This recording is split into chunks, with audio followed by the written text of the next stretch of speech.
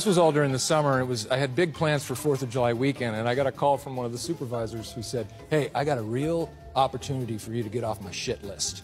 And can you work 4th of July weekend? And, you know, we'll forget everything." I'm like, right. No can do. I got hot plans down in San Diego. You know, But, you know, and I enjoyed my weekend. Yeah. And who's on top now? Yeah, exactly. I'm sitting on the corner of O'Brien show. You know, I don't understand. With my face painted like a tiger, and where are you, supervisor guy?